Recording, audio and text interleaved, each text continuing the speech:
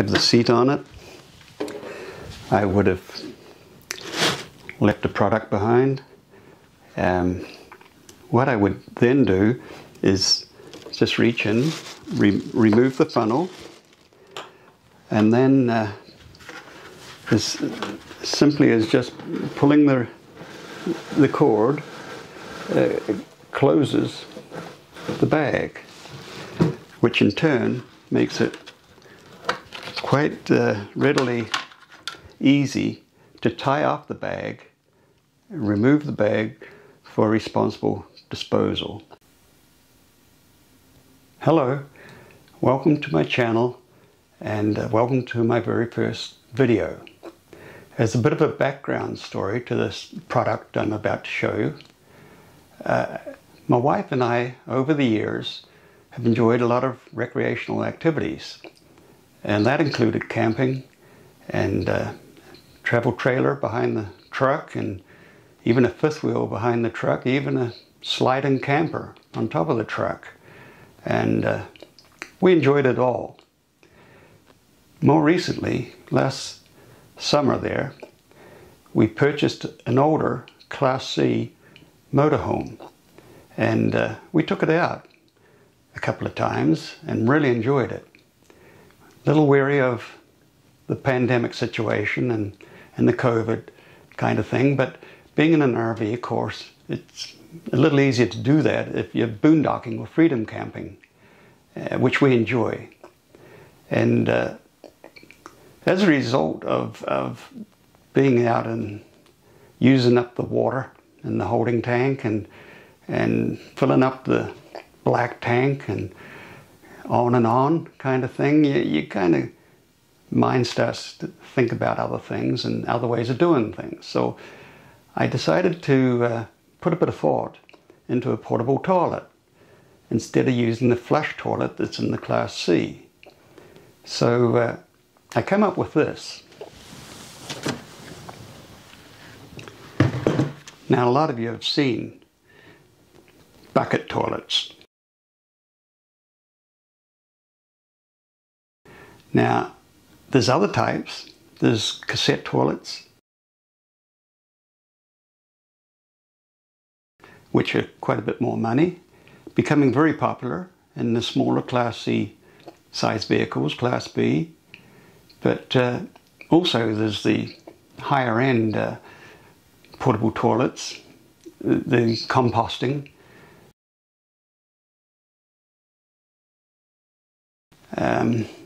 Anywhere upwards of $1,500 or more. These bucket toilets, they often can be anywhere from probably $15, $20 up to $50, depending on what they do. And the cassette toilets, of course, they run anywhere from $100 up to $750.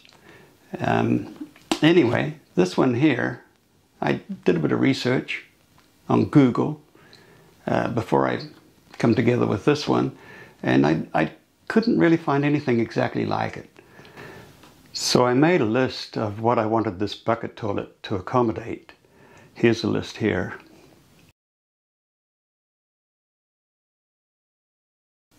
What I've introduced to you here is what I call, this is what I've named it, the sit and go. I didn't leave any letters out. It's called the sit and go. What I decided to do was see if I could adapt a few items within it and make it a little more easier for both my wife and I to use. And what I've done is this here. This is just a lid that sits on top of what I call a seat. The seat is a lid that's been modified. I cut it out of another lid, and there's a few modifications required to do this, including the locking bead, and that in turn exposes the insides of my sit and go. And so what we have inside is a compostable bag and in my case, I use a funnel. In my wife's case, she also uses a funnel. These are very common, and in the case of a woman wishing to use this portable toilet, they insert the funnel prior to sitting down and ensure, as they're sitting down, it goes into the bottle that's in here. Now, my wife has found it very simple to use and quite comfortable in the usage of it. So what I also decided to do was look around for a portable seat. And I did come up with this here, this little portable seat. And again, I had to modify it. And it does a good job. It's got a little latch here that I've got to pull open anyway. That anything that locks on is a bit of a beast to remove. So in turn, it just sits on there, and once you're sitting on it, there's no way it moves. It's quite stable, and it's a little more comfortable than the adaptable seat, I guess you'd call it. So have the seat on it. I would have left the product behind. What I would then do is just reach in, remove the funnel, and then as simply as just pulling the cord, it closes the bag, which in turn makes it quite readily easy to tie off the bag, remove the bag for responsible disposal. Being a composting bag, it will decompose if buried within 6 to 12 months. And so it's quite important that you do use a composting bag for this kind of an application. Now today they cost 11 cents each. So the cost of usage is very little, and this in turn gives you a very responsible way of looking after your toilet needs. Now within the bucket toilet here, I've made it up so that it's quite simple to make with hand tools, and I added this feature in case somebody decided they would like a larger bottle.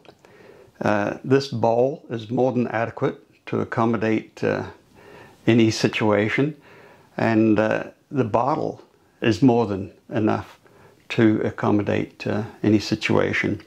They're both readily removable just by simply taking this divider off and removing the bowl or removing the bottle. So it's quite a versatile unit, and quite adaptable and quite comfortable. There is additional features within this bucket toilet that I'd like to show you. Basically, we can remove the top divider and the bowl and the bottle,